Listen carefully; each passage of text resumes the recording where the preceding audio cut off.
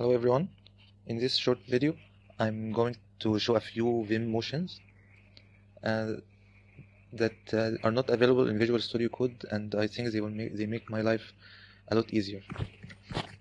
So I'm going to start Vim without any configuration. This is the command that I use to you can use this command if you want to load Vim without any configuration, just as it was the first time you open it. Also, everything that I write will be shown in the screen, so you can follow along. I'm going to open a file that I have. It's a JavaScript file, and after it's opened, I'm going to just set syntax highlighting so the code is more readable. I'm going to write this command syntax on. Okay, so the first thing that I want to show that is not available in Visual Studio Code is paragraph motion. So I want to move by a paragraph. A paragraph in Vim is a collection of lines with no empty lines between them. So I can use this curly braces. Closing curly braces will jump forward a paragraph, and opening a curly braces will jump backwards a paragraph.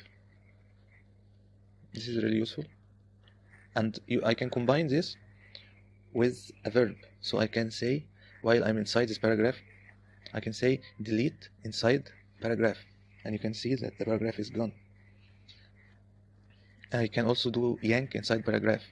Yank is equivalent for copy, and after yank I can paste it with P. So this paragraph motion is really useful, and it makes navigating code a lot easier, and it's not available in VSCode. Another thing is like if I want to change the word, for example, react here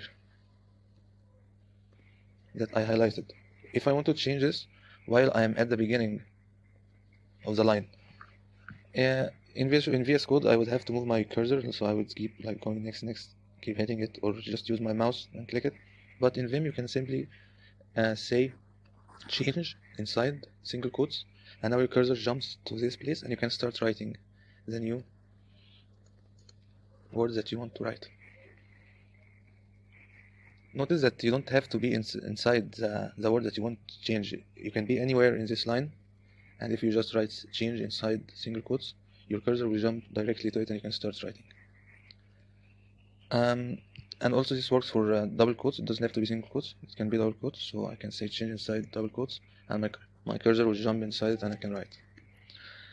You can also do it with curly braces or any other kind of braces. So I can say change inside curly braces, and I can start writing, and it will position my cursor. It will change the word inside these curly braces.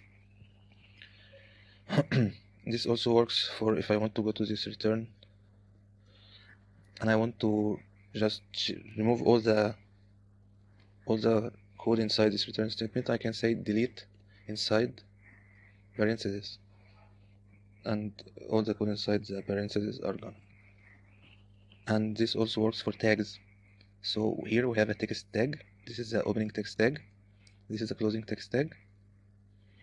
And if I want to change whatever inside it, I can say change inside tag, and it will position my cursor inside the tag, and I will start writing. Notice that all this functionality is right out of the box. I didn't need to install any plugins or anything. This comes from Vim. These are all things just are natural to Vim, and there is no equivalent to them in VS Code without installing plugins. Yeah, this is it for this video. Maybe in other videos I will explain more. Please, if you like this video, give it a like and subscribe. Thank you. Goodbye.